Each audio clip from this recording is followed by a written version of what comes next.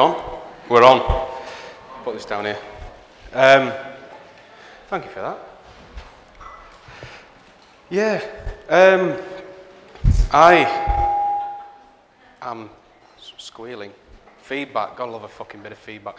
I've been ordered not to leave from this little box here, which I don't like because it feels kind of church-like, and I'm very anti-religion and anti-Tory, which you're about to all fucking appreciate right now. Also, I like our little disco light down here, kindly supported by this shit MacBook Pro. So if any of you want to rave, help yourself. I will join in shortly. Yeah, I was going to say that you're in for a rare treat here, but it's not a fucking treat really, because I don't often, we don't ever talk about work that I've done, really. I talk about other people's work and slag it off, and talk about other people's work and wish I was them and kind of masquerade and, you know, just generally get envious. And I'm sure you've all been there and you think, oh, bastard, that's really good. But I never really ever, I always try and avoid talking about my own work, but these fuckers asked me to, oh, I swear a lot, that. Yeah, sorry. I generally open with warnings of people with soft ears better fuck off. So, did you all hear that? Yeah, so but I am, so it's not a treat, it's just fucking rare. I am going to talk about one piece of work tonight, which is a book I've done. I've done quite a few books in my brief but colourful career. Some are absolute dog shit. Some are kind of alright, some of them sell quite a lot, but you know, they could have been better in my eyes. I've self-published, and I've also worked for publishers who are a fucking nightmare. Sorry if there's any publishers in the house. Didn't mean that. Come see me afterwards. Got some great ideas. Yeah. So In Loving Memory Work is a pretty personal project of mine that I have self-published, and it is, as we heard there, that it's on the miners' strike. I'm going to take my sunglasses off actually, because I look like I fucking met the Oscars or something. Which is this book. That didn't work, did it? Oh, there you go. Fuck me, that's way. Preview. That's got to come. That's like piss yellow, isn't it? You ever woke up after a good session and peed and that's been that good? Yeah, sorry. Yeah, that was bad. I heard someone, you know, say our Almighty's name then, and yeah, I'll second that. But anyway, this is the book I'm going to talk about. It's self-published, and it's about the miners' strike, 84, 85. I was born in 1985. I was born 10 days after the strike ended. And the miners' strike was a pretty seminal event in our history, socially, politically, and what this book is hopefully a testament of culturally. There wasn't really a corner of the fucking earth that it didn't really affect, but it was a pretty personal thing to me, which I'm going to talk about really. Hence the, you know, you've seen this, haven't you? You've all seen this. You know, the miners' strike happened in '84 when the British mining industry was one of the biggest industries in this country, producing coal. You know, economically sound, despite what the fucking Tories will tell you, and employed hundreds of thousands of people across the most diverse range of demographics, you know, not just working class people, but there was complementary industries in engineering, in design, in graphic design. You know, the National Coal Board was a massive employer and a massive feeder, and there were complementary industries that it all fed into, the railway networks, the whole works. And Thatcher and her Tory government in the 80s decided to go for it. Not because they were against coal, maybe they were. She wanted to build a bomb at the time because she fancied a bit of fucking Reagan's ass. And he was pro-fucking nuclear, wasn't he, old fucking cowboy? But, sorry. And any bias? No? It's fine, isn't it? It's fine. You're only fucking listening. And it was a big fucking deal, basically, in this country. And it kicked off in 1984 because they decided to accelerate pit closures. And in 2 weeks, they wanted to axe, I think it was 250,000 people's jobs across 5 pits, all over the country. One of them was in Yorkshire, which is where I'm from, if you haven't detected the fucking Emmerdale accent. And it's pretty personal to me because that's my dad getting arrested. My dad was a miner, my granddad was a miner, my great-granddad was a miner. They all worked down Barnsley pits. And... Sorry? Sorry? What? Who the fuck's talking? Where are you? Sorry? We'll get on to that.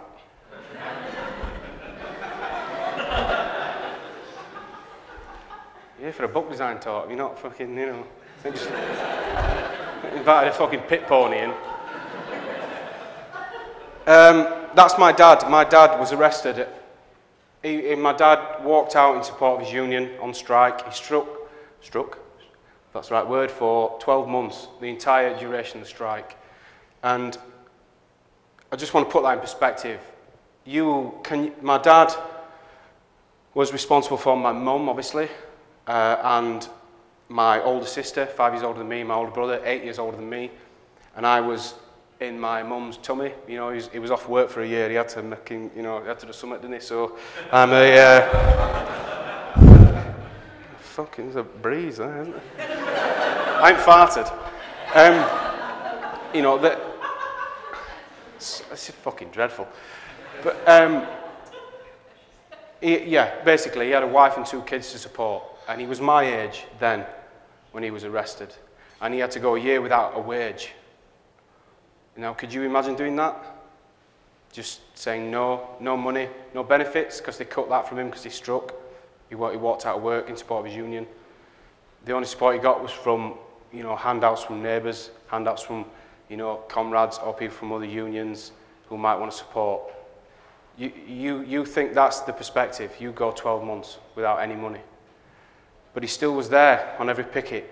They clubbed together, and this was at Orgreave, one of the biggest and most infamous parts of the entire strike, where in Rotherham, just down the road from where I was born in Barnsley, there was essentially a kettling of police. The miners were outnumbered 3-1, and they just kicked the fucking shit out of them for just being there to try and stop lorry drivers going in. Friendly, they'd stand in front and they'd say, "This is why we're here, don't go in, we're trying to fight for his jobs." A lot of the time, the lorry drivers peacefully reversed and left. The police didn't even let them get near, they just beat the fuck out of them. And my dad was there, and this picture was taken, obviously, as he was arrested. He was at the front of the picket line. His friend fell to his knees because he was hit by a truncheon. My dad knelt down, and this is his story, obviously, knelt down, picked him up by the arms, and a policeman pulled him through the ranks, and he was up in court for 3 years to life for that, for fighting for his fucking job. So it is a pretty fucking personal project to me. But also at Orgreave, you know, the miners, this Orgreave was 6 months into the strike, pretty much. It was a hot summer. You know, the overwhelming thing my dad remembers was these shoes were his dad's, my granddad's, and he didn't want to lose them. He was getting absolutely beaten the fucking shit out, but didn't want to lose his shoes because he feared me fucking granddad a lot more than he did the bobbies.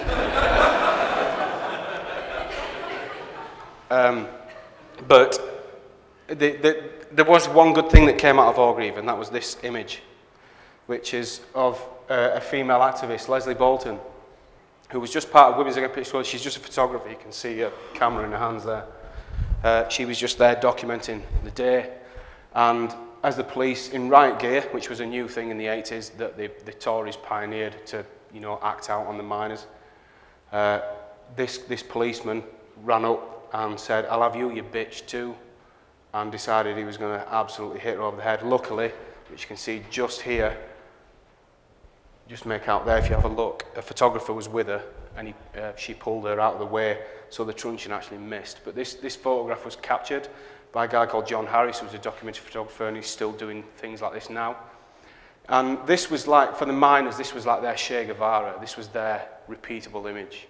They finally, after years, you know, Murdoch was on Thatcher's side, so every fucking newspaper was anti-miners. My dad was an enemy of his fucking country overnight. He was taught he was a thug, apparently. He was engaged in gun crime, knife crime. They were all just complete lies. But this gave the miners something to sort of fight with, really, in a graphic sense. And that is where the sort of the rub of the book comes from. That this picture finally gave them that proof they wanted, and the miners just went with it. You know, they loved it because it was the truth. This was what was happening. Not just there, at every fucking picket that they were at. And they made posters, they made badges, they made T-shirts, they bastardized it in a really kind of post-punk kind of fashion. They got hold of that image and they did everything they could to spread that word, to be creative with it, to do whatever they could to spread the word. And this is where sort of my interest comes into it. You know, obviously my family involvement in it makes it quite political and makes it quite involved, but from a designer's point of view, you know, this stuff is culturally important. It's been willfully ignored as in the political, you know, graphic canon. You can see all those books like Graphic Agitation, and they're all fucking Vietnam War and all this. This is a massive part of the British social political landscape, and it's been willfully fucking ignored. And I thought it was about time that was readdressed and reappraised. And you know, this kind of punk aesthetic really came through in the 80s, in 84, 85. That, you know, they took those tools and they used them. And I'm really proud to come from that kind of stock, you know, that family, that upbringing, that community. Most of all because it was unbelievably good for women. You know, Women Against Pit Closures was a massive movement at the time. They came out of the, you know, you can imagine the stereotypes. A Yorkshire fucking pit pony town, like mine, Barnsley. Guy goes to work down at pit, comes home 16 hours later, wants his fucking tea on table, looks after kids. You know, that's kind of real life. It was a patriarchal thing. And suddenly, the men were out of work, and the women, instead of what Thatcher thought was, right, the women will get them back to work because they've got no money. They didn't. They were like, no, you're fucking right.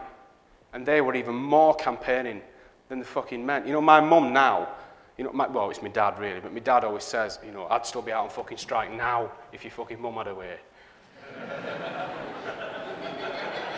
And they're fucking divorced. But that is a massive testament, and to all the female designers out there, and all the, you know, it sounds sexist because she had a penis, but you know, the women in the audience. This liberty was started there. You know, they raged against that patriarchal society. It was a horrible thing. It's just how things were. But this is where it fucking started. They were creative. They were activists. They were fucking active. The title of the book, In Loving Memory of Work, comes from a rosette, a black flower. When a woman wrote on it, In Loving Memory of Work, and she threw it on fucking 10 Downing Street. That's where the book title comes from. That's how active they were. They went to London. They were active. It wasn't just soup kitchens. They were raising money. They were on picket lines. They were getting beat up to protect the husbands, to protect the sons, you know, the brothers who were down the pit. And the work is true. You know, that poster there, you know, never underestimate the power of women, is fucking right on. Damn fucking right.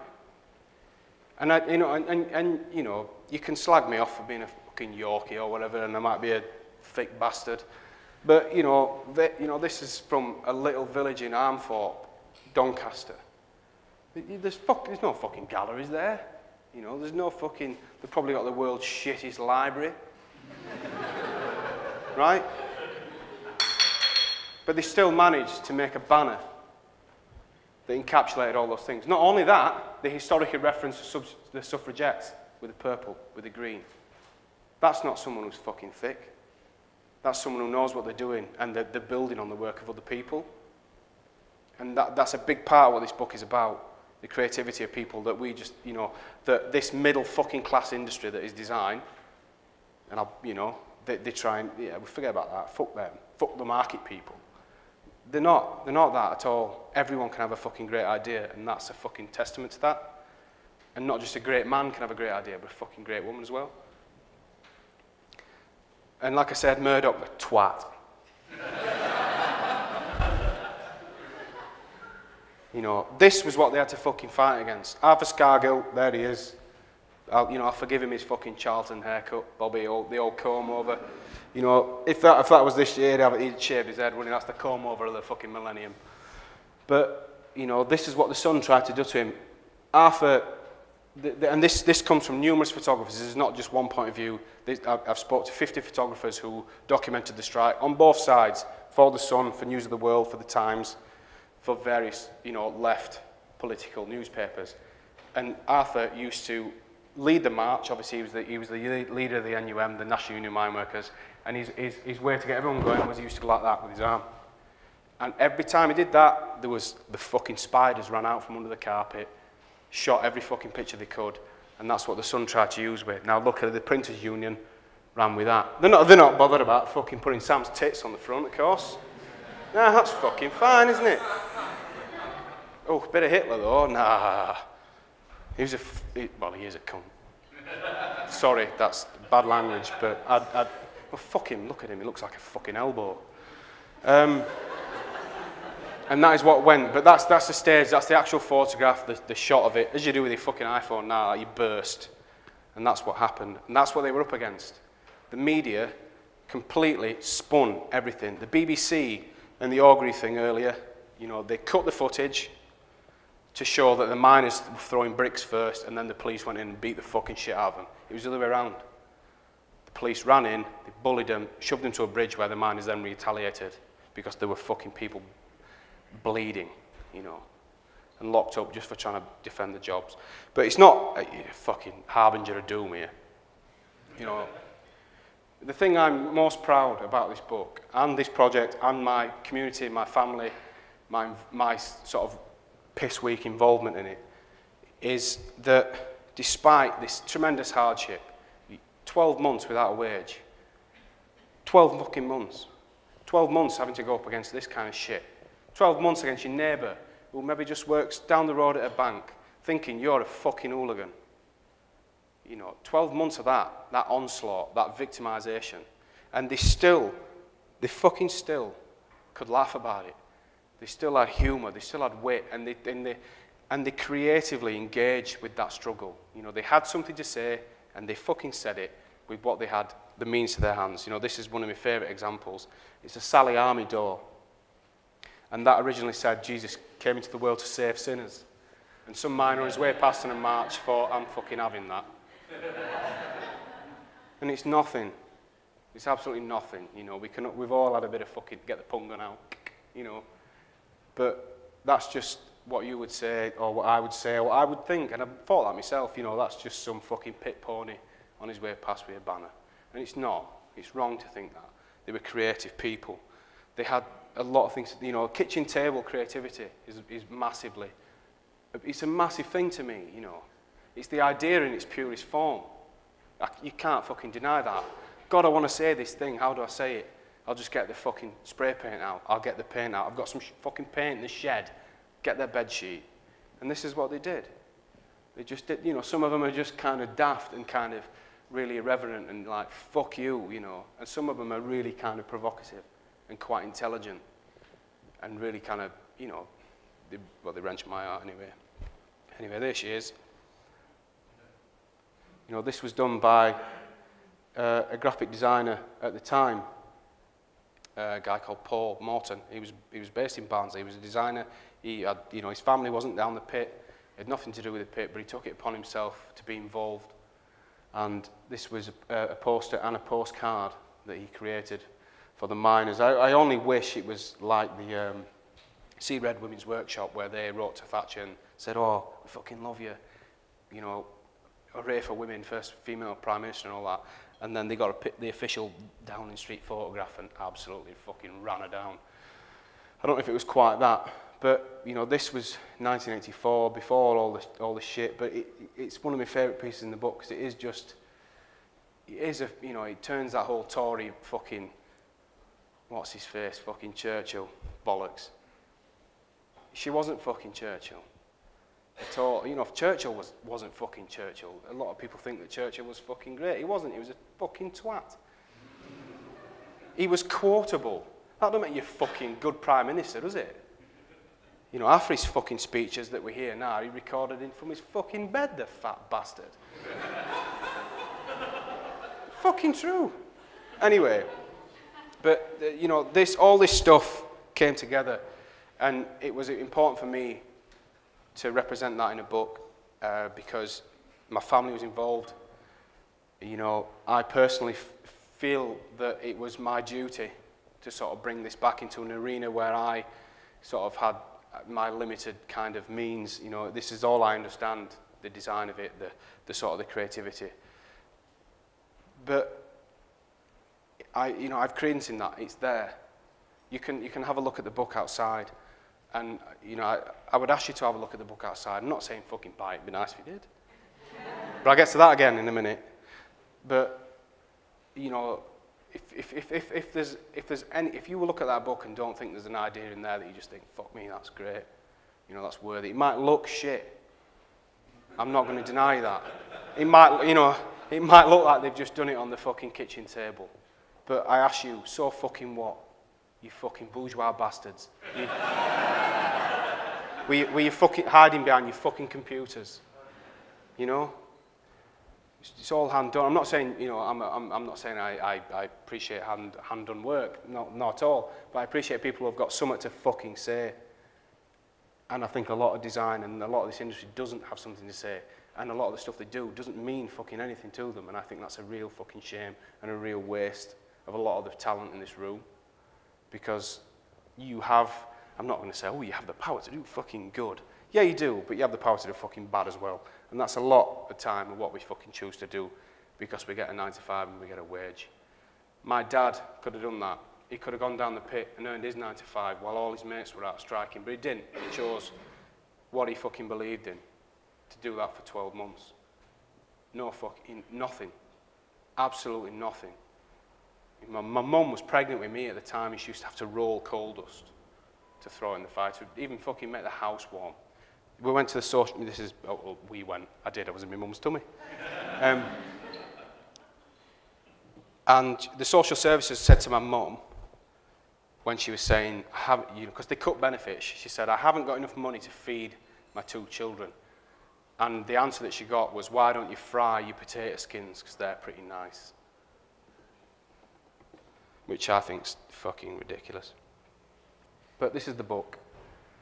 And it is just, well, of course it's fucking biased.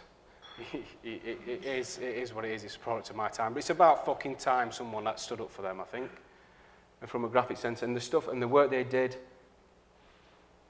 deserves respect. You know, I was really privileged to be able to work with a lot of people on the sort of top. So what's that, your left? You know, a lot of people, it means a lot to a lot of people that I respect, and I know probably a lot of people in this room respect. You know, an acclaimed film director wrote the foreword for it, Ken Loach. You know, Jerry Medella, Turner Prize winning artist, who's also made many, many works about it, wanted to get involved. You know, I didn't fucking give him any money, nothing. Some of them haven't even got a fucking copy of the book yet, but, you know. Keep that to yourselves. But people, like I said, people have something to say and they care about it, and that's the fucking important thing. And so the book was produced on that notion that it's a reappraisal of a piece of work and a collective body of work. Like I said, a lot of it's shit. It looks shit. But collectively, that's what it was about, you know? And we don't have that anymore. A collective body of work that speaks louder than any one individual piece. And that was why I wanted to do the book. And in doing the book, we also, you know, this is where I get my designer hat on. As I said, I'd come to it. You know, Sarah's point, where are you? There you are. Sorry. You know, Sarah's point about, you know, trying to select the right typeface for the right project. It was important for me to do that. And, that, you know, they had fuck all, the miners. They had typewriters, basically. and photocopiers at best from the local library or whatever. So I remember seeing these banners, so we decided to create a typeface for the book because it was just so distinct. I've never seen many things like it at all, and it just cut through all that kind of noise, and it was done by a trade union liaison who are still around today, and this font's available now as well with all proceeds going to the campaign. And we also did this one as well, Jabba's Gab. It's not called Jabba's Gab, but this one's based on the back of a banner, which you can see there, rolling out, leading the march, which I think sums it up, you know, that sentiment, really. You know, they were treated really horrendously when they didn't deserve to be. We owe them a lot. I owe them a lot, you know, and I think a lot of people in this room do, whether we sort of, it's not directly, of course, but it's there. And just a little note on the Jabba Scab thing. Bit irreverent, this, but there was one fucking sticker that we could never fucking find in the book. And my dad fucking insisted that he had this on his helmet, and it was a sticker that said Jabba Scab. And he was like, I'm telling you, I fucking had it. No one, even miners, they were like, never fucking seen it. So I think my dad's made it up, personally. But anyway, this is called Ferrymore, which is from that, and that's available as well. And I just want to end on one other thing on the book, which is, like the typefaces, when you're doing something like this that means so much to you, I find it really hard to sort of say anything more than everything on that page, everything in that entire body of work has to have a fucking reason for being there. If it's superfluous, if it's just there for decoration, be a fucking hairdresser, that's not right, you know. It has to have meaning. It has, the scariest thing when I did this book and when I published it myself, writ it myself, I sound like Prince, don't I? You know. I'm not as fucking talented as Prince. Produced, arranged, recorded, written, etc., by Craig Oldham. No, but when you're going through that, I can honestly say the biggest fear of mine wasn't, fuck me, he's not going to buy this. Fuck me, am I going to lose loads of fucking money? Fuck me, am I going to get laughed from when I do talks like this and people just go, that's a piece of dog shit, you know. It wasn't that at all. It was just, did I represent my dad right? Did I represent my mum right? Did I represent those people that are still fighting now for the job and still fighting for the justice that they deserve for being beaten up for just trying to work? The sticker, sniped, I've been sniped. Sticker there is where all the proceeds of the book go to the Orgreave Truth and Justice campaign, who are campaigning for justice for those miners that were arrested. There were 95 of them on one day. My dad was one of them.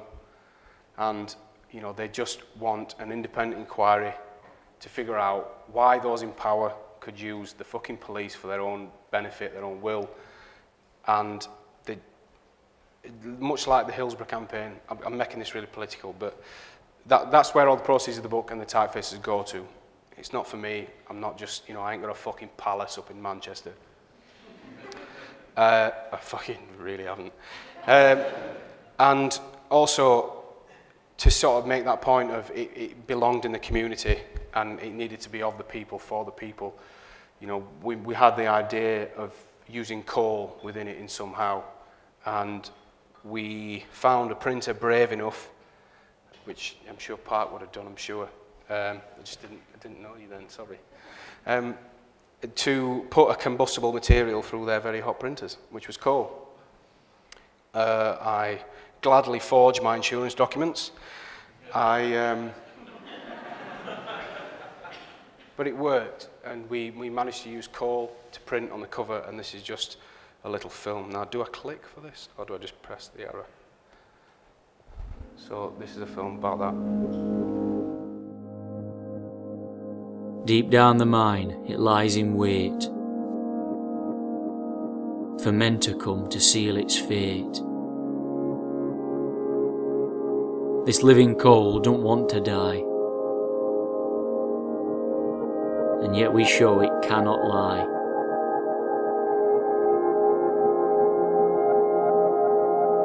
Its resting place we take from it,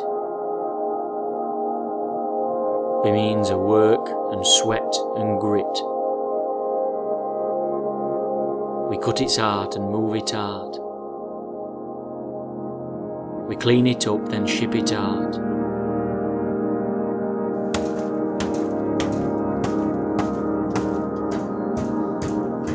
To homes it goes, without a tear, and yet its fate is oh so near. This living coal just sits and waits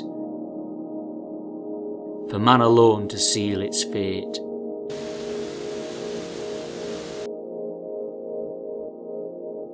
We scoop it up to light the fire. Its heart it glows for our desire. And when it's dead, we clear it out. Like miners' jobs, its heart ripped out.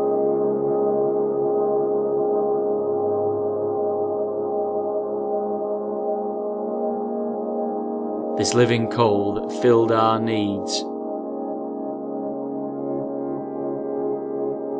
like miners' lives, it's done its deed.